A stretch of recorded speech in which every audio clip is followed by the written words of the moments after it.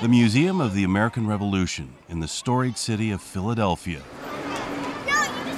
opened a little more than a year ago with the help of partners like the Church of Jesus Christ of Latter-day Saints, a faith committed to preserving history. Sailing ships are the biggest and best in the world. Now hundreds enjoy its exhibits daily. Did you get to see this one yet? No. Here's your hat. The museum now offers another exciting way to bring the American Revolution to life. This space is an interactive space where children can connect to the stories of the Revolution at a personal level, though. This is comfortable for kids in a way that most museum exhibits aren't going to be. Creative teams from the museum and church-owned FamilySearch worked together for more than 4 years to come up with the perfect balance of physical and digital interaction. It's been a really great collaboration. They have been really fantastic to work with. My core objective personally was for kids and families to have fun in the museum. The Revolution Place Discovery Center has several areas of fun, starting with the soldiers' camp that includes dressing up. They put whale things around their waist. Oh, right.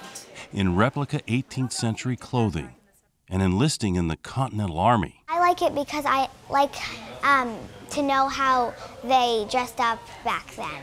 Just kind of cool learning about what it would be like to actually enlist in the Army way back in the 1700s. Nate and Nina's family from Portland, Oregon got a chance to try things out before the official opening. It's really great to come into a museum and have places where the kids can be a little bit like kids and not have to worry about touching the wrong things or being in the wrong spaces. Other areas to explore: the local gathering spot in the 1770s, the tavern, where families can try on hats of the era, play cards, and read newspapers of the time. Some kids have already made the connection that that's the internet of the day. While interactive maps show visitors where colonial artifacts came from around the world. And we learn how close the world really was, even in the 18th century. It's super informational and fun at the same time.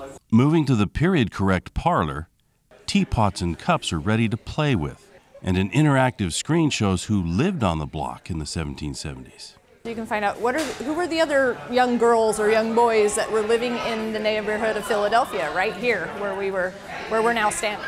Families will also learn about religious freedom, one of the main causes fought for during the Revolutionary War, in a colonial-era chapel. We feel like when a person can interact in a historical context with history, that it helps it to come alive, and that helps us to connect in a deeper way to our own past. We're here to help the community in so many ways.